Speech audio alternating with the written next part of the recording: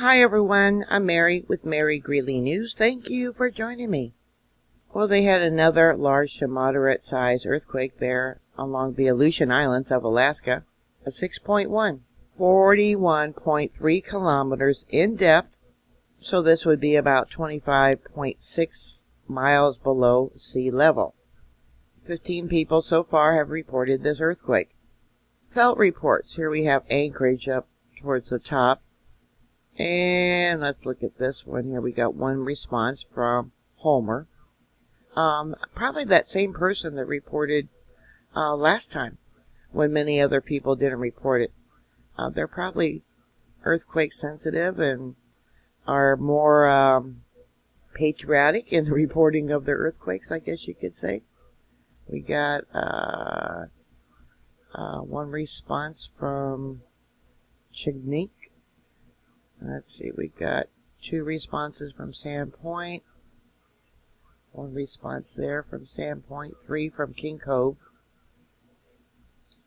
1 response also from King Cove, and 5 responses from King Cove. The depth of this earthquake shows that, yeah, this is caused by subduction of the Pacific Plate under the North American Plate. Here was a lot of the earthquakes that I posted from before. Over here was at magnitude 7.8, and this is today's 6.1. As I've stated before, the Pacific Plate is slowly shrinking, and more likely along the Juan de Fuca fault line, there will be later earthquakes in this area, just like there was before. They had that 5.4 after that 7.8, which was on July 22nd. A good example how they have the settings for different monitors cranked up so the earthquakes don't really show. Up at the top is Norris Junction as that earthquake came in, that 6.1, Yellowstone Lake. And this is Madison River. Let me pull it over for you. Yeah, it made the earth ring like the bell, and I'm sure the calderas along the Cascadia fault zone. Let me go ahead. Let's go ahead 2 hours. I'm sure it shook up their calderas too. See that? And look at all these aftershocks here. Let me pull it over so you can see them.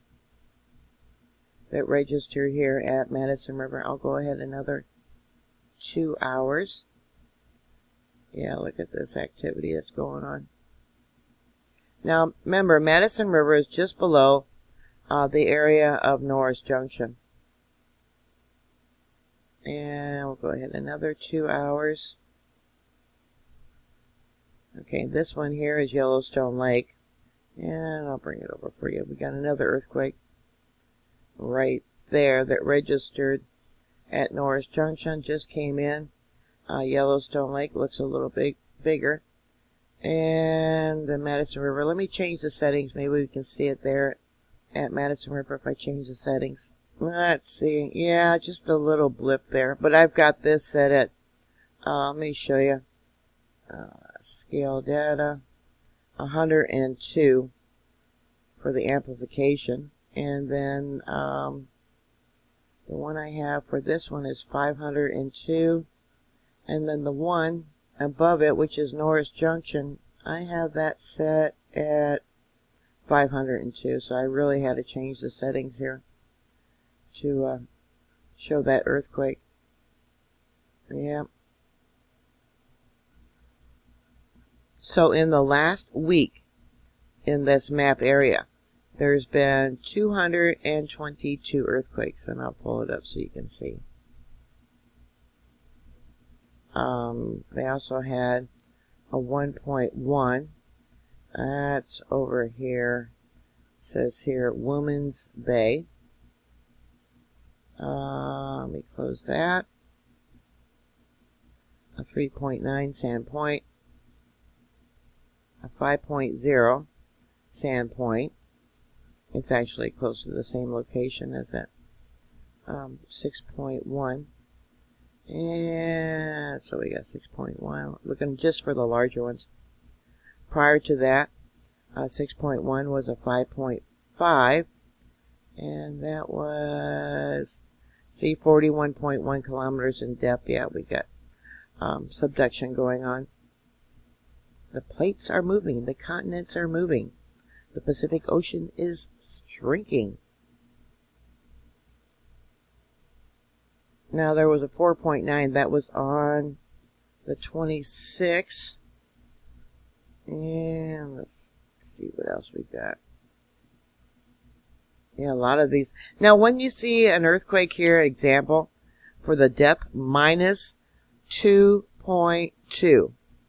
Where is that one at? Oh, that's up over here. That would mean that this earthquake here was above sea level.